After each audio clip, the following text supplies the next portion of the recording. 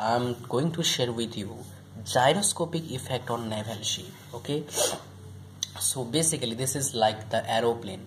Okay, if you understand gyroscopic effect on aeroplane, you can understand this topic also quite easily. There is little bit difference. I will share with you what's that.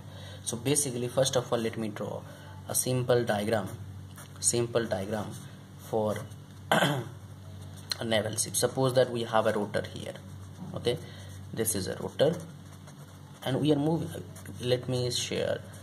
This is stern, this is aft, or this is not aft. Basically this is bow. Aft is known as stern. Okay, so basically this is here. Okay, this is it. Suppose that this is a naval ship. Okay, so basically we see three effect on naval ship: 1, 2 and 3. During pitching,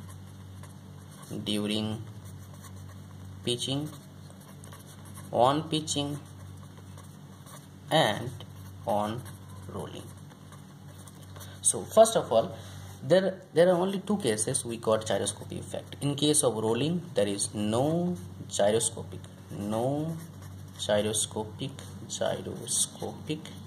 effect. Remember that. In case of rolling, and if we are considering naval ship, then there is no gyroscopic effect. So what we have to study only two cases: during pitching and on pitching. And for this case, we just need to remember that there is no gyroscopic effect in case of rolling. So let's consider this during pitching.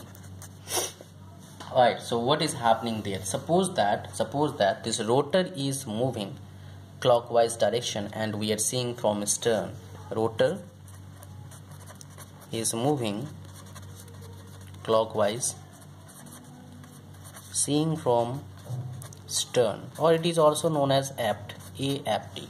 Okay, that means rear end of the naval ship. So this is naval ship. Okay, so we are doing like this only. Now what is happening because of this action? Let me share with you. Suppose that the naval ship is going this direction, and this is OX.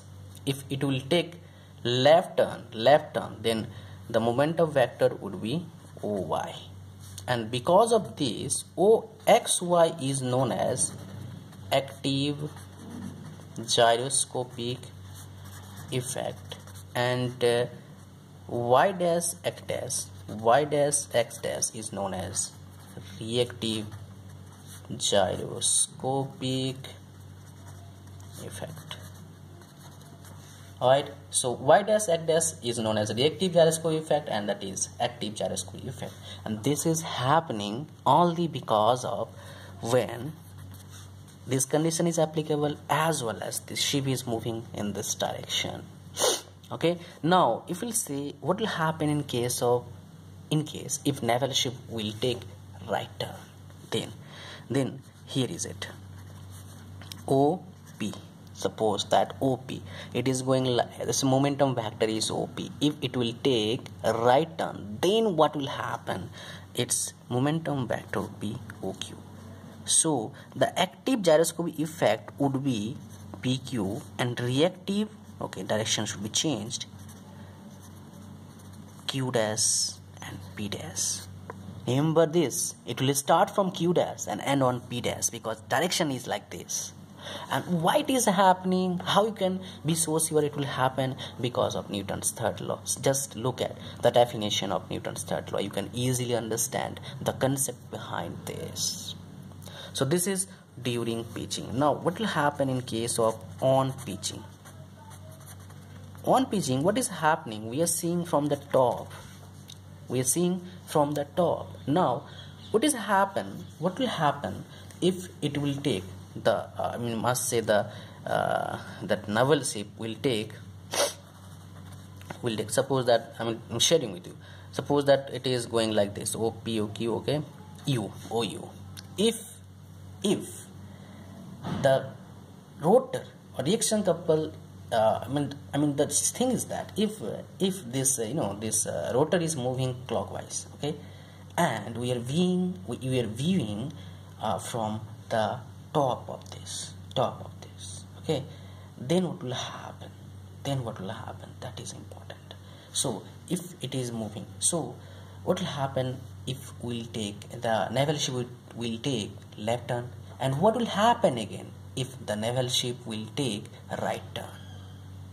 So in case of left turn, it would be the momentum vector will change from OU to OV, and here active gyroscopic effect would be UV and reactive V dash U dash. In case of left turn, if it will take right turn, suppose that OY,